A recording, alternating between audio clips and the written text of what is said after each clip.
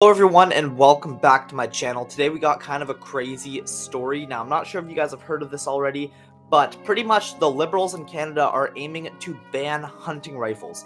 Now this is something that we should definitely be talking about. I'm going to put an article up on the screen right now. Again, it's kind of trending on Twitter, so you might have already heard about it, but I'm just going to kind of be reading the article and giving my personal take on it as a 15-year-old living in Canada.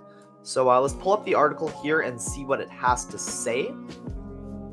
Okay, so by the Toronto Sun, okay, so Liberals' ban on hunting rifles amounts to political suicide. Let's see what this has to say. All right, and let's see what it says here. In May, the pollsters at Angus Reid released some survey results. They said overall 3 in 5, so 60% say gun violence is rising in their province, with Quebecers 75%, Ontarians 66% most likely to perceive this to be the case.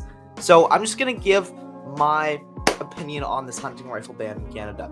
So I am not really a big guns person, but there's a lot of people who make a living hunting, and to ban hunting rifles would be to mess up a lot of people's lifestyle. Okay, that's kind of essential for a lot of people, and to just ban that is kind of absurd. And let's be honest, there's like, how many mass shootings are done with hunting rifles? They're usually done with AR-15s or like Glocks, you know.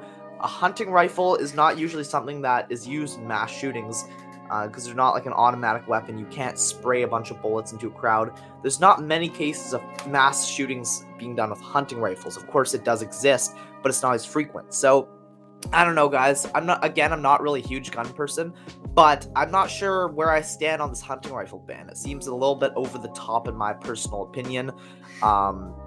Again, like in the United States, of course, they got some really loose gun laws.